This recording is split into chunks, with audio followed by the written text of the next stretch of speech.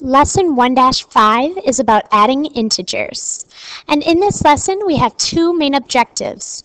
First, students will be able to use models to add integers. And second, you're going to be able to use rules to add integers. So we're really just looking at two different ways you can use to add these integers or put these numbers together. Let's see. Oh, there it is. Now, first I have a little trivia question for you. A car goes forward 20 feet and then backs up 20 feet. Where is the car parked? Well, you could use a model to show it. Here's my little car. Boop, boop. Yeah, that works. All right, it goes forward 20 miles, or 20 feet, excuse me. And then from there, it backs up 20. So where does it end up? Well, back to where it started. So it seems like it didn't move at all. And with these, we look at the additive inverse. When opposite numbers are added together, the sum is 0. We move forward 20, so plus 20. Then we move back 20, so minus 20. When you have two opposites, their sum equals 0. And this is an important idea for today's lesson because we're going to use this when we model them. So if you take a look, all of these, except one, are considered additive inverses. Here, this is 1 because we have -1 and +1. So that's an additive inverse because those are the same distance from 0. We have 3, and then we have a -3. Those are opposites. Oh, we have one with variables, 2x minus 2x. That also is considered to be an additive inverse because 2 times that number, if you subtract 2 times that same number, you're going to end up at 0. The only one that is not is this 3x minus x, because if you do 3 times x and you take away only one of the x's, you're not at 0. So, first thing we're going to look at in today's lesson is using those models to add integers. Now, I have here little yellow boxes to represent positive numbers. So for every positive one, I'm going to put one of those boxes out there. And for any negative numbers, I'm going to put one of those red boxes out. So each one is worth 1, and each one of these is worth a -1. So, because you don't have little boxes you can put on there, you might want to just do a positive sign for positives and a negative sign for negatives. It'll work the same way, and I can show you both. So use models to find 2 plus -5. So first I start with 2. Well, 2 is a positive number. There's +1, there's +2. I just used a model to represent that. And then I'm adding 5 negatives. So I have 1 negative, 2 negatives, 3 negatives, 4, and 5 negatives. So I represented both pieces here. Now what we look at is back to that additive inverse. If you take a positive number and then the negative of it, that equals 0. So because we have a positive here, and then we have negatives in here, well, a positive in 1 and then a -1, you can cross out one of each because that would be 0. Plus 1 minus 1 is 0. And you can do that for every single match you have. So I could cross out those. Now I take a look. Oh, there's no more left. So my answer is -1, -2, -3. These are the only blocks we have left. They're all the same color. So my answer is -3. Again, and you would have made those 2 positive signs and 5 little minus signs for this one.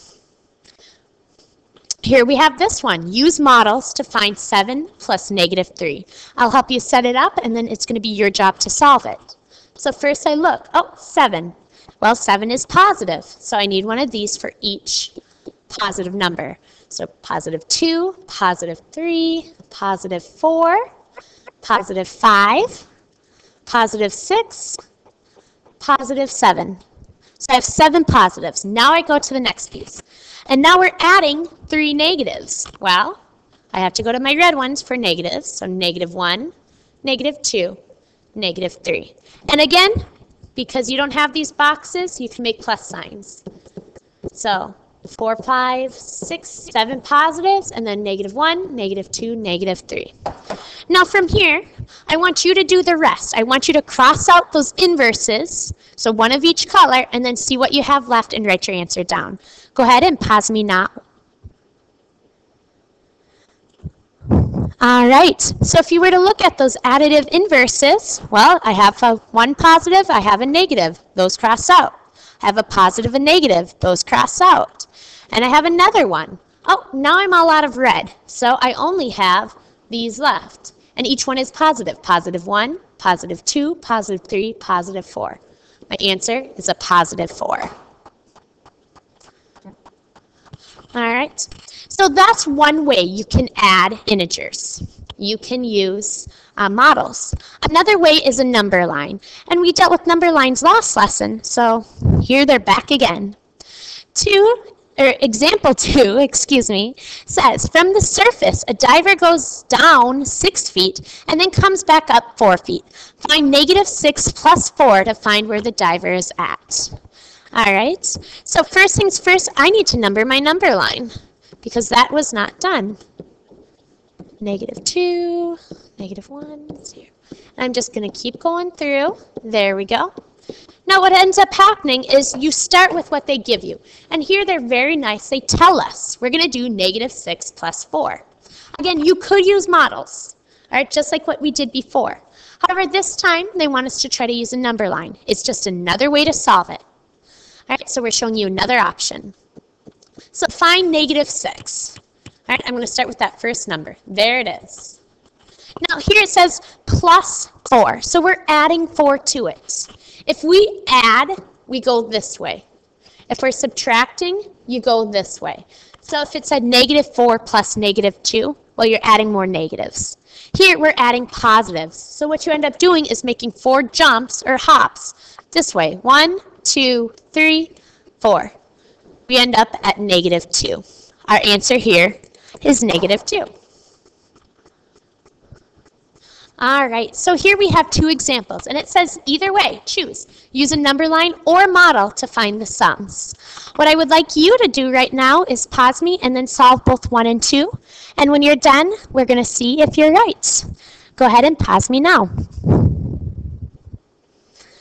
All right, hopefully you had a chance to work through those. And I might show you both ways on both of these, just so you can see again how both options work. So first I'm going to use models. I have -1, which is one of my reds, or a minus sign for you.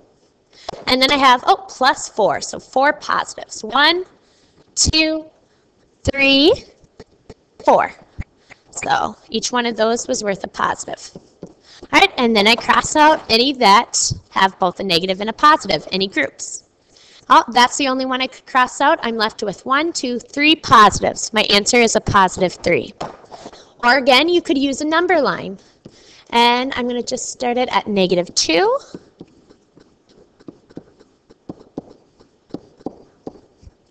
All right, and then I just take that first number. I'm starting at -1, and then I'm adding 4. Again, I'm adding, so I'm going to go towards the positive side.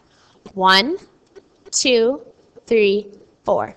I end up at 3. So either way, you get an answer of 3. So either one of these methods work. And again, we could do the same with number 2 down here. All right, we have 2 plus a -6. Again, I could use models. I have 2 positives. And then it says, well, I'm adding 6 negatives. 1, 2, 3, 4, 5, 6. Now I take a look and find the ones that are additive inverses, or one of each. Well, here's a positive negative, here's a positive negative.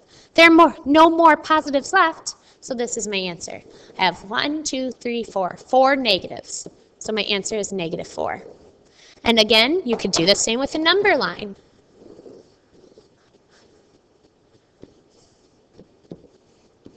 And I'm just numbering it. I started at -5. There we go. And I take that first number. I'm starting with a 2.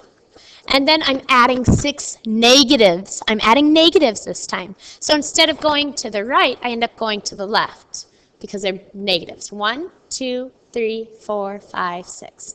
And look at that. I end up at -4. So those are both methods you can use, a number line or you can use models. Now, however, there's another way to do this. There's some quick little rules to use. And when you use these rules, you basically look at the sign in front of each number, and that'll tell you what to do.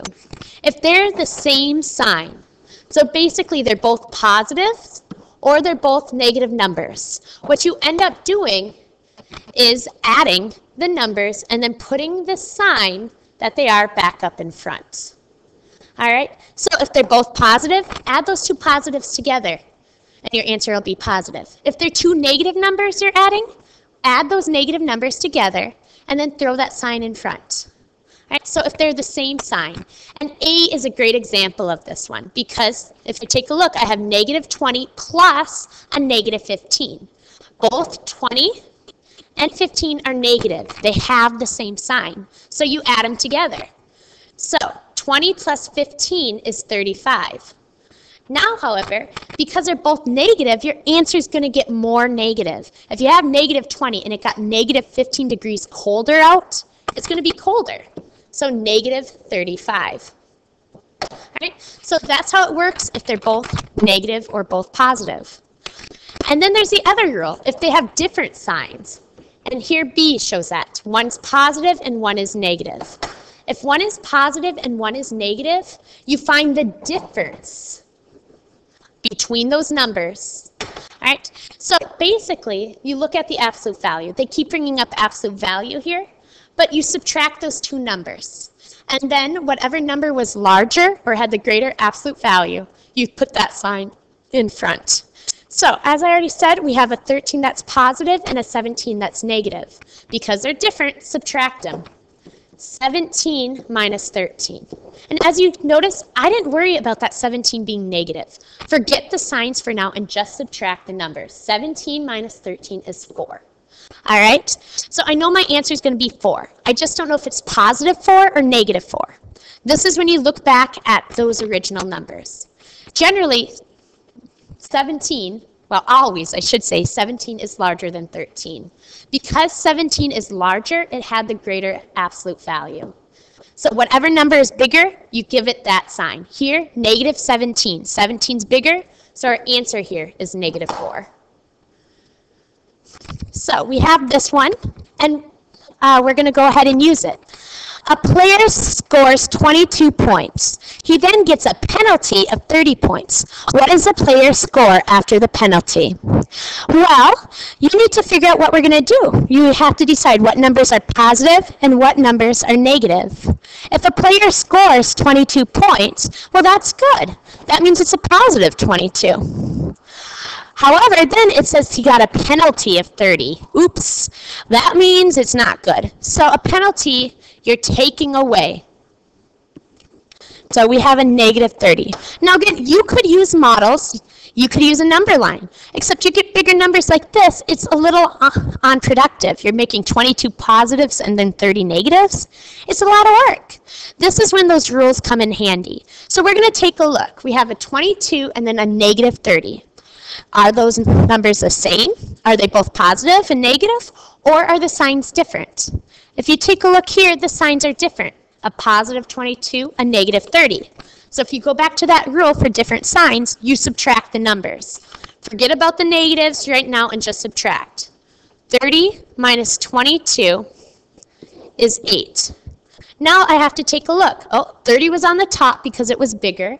Going to the original, well, 30 was negative, so my answer must be negative. My answer here is -8. And again, I can't stress enough. Whatever number is larger, all right, that's the sign your answer will have when with these different signed problems. All right, ooh, and then number 5, we have a little bit of work to do. We have find -7 plus -4 plus 13 plus -5. Well, I say, let me write all these down so we can see them a little bit bigger. All right, order of operation, if you take a look, well, we're adding or subtracting all of them, thankfully. So that means we just start from left to right. And here we have, to begin with, -7 plus -4. Again, I can use these rules. If I have -7 and I add 4 more negatives, that means they're the same sign. If they have the same sign, add them together. 7 plus 4 is 11. Because they're both negative, it's a -11. And I'm going to rewrite the rest. All right, so now we have -11 plus 13 plus -5. All right, from here, I want you to do this piece, -11 plus 13. Go ahead and do this part right now. Give you a little hint, though. Again, look at the signs. Are they the same or are they different? Go ahead and do that. All right, if you were to solve this, I hope you'd see that they're different, -11 and then a +13. The signs are different, so you subtract them. Forget about the signs and subtract. 13 minus 11, because 13 is bigger than 11, you get 2.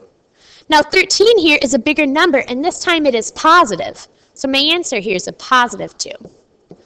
And then I write the rest. 2 plus -5. Same idea occurs. I have a +2 and then a -5. Those are not the same. One's positive, one's negative. So I follow the rules for different signs. You find the bigger number, which is 5. Bigger absolute value, I should say. And then, 2 is a smaller one. Subtract them. 5 minus 2 is 3. So I know my answer is going to be 3. I just have to decide, is it positive or negative? Again, you look at the bigger absolute value or bigger number, which is 5. And 5 to begin with was negative. So my answer here is a -3. All right, so we have a little bit of a quick check and then we're done for tonight. And I want you to just write the answers below it. So go ahead and pause me now and solve them. Here we go.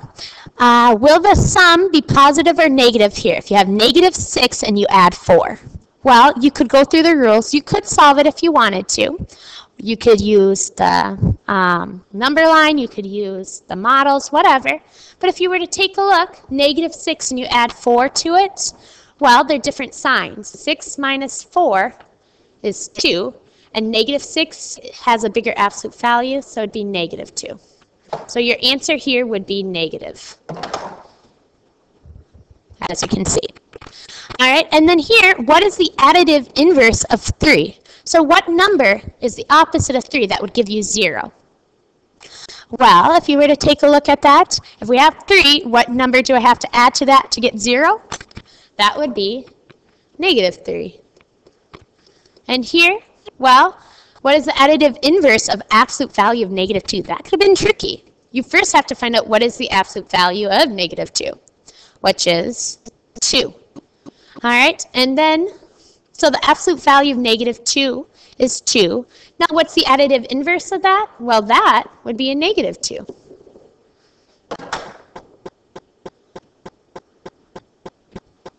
Oh, I guess it doesn't want to turn. Oh, well. That was lesson 1-5 on adding integers. Have a good night.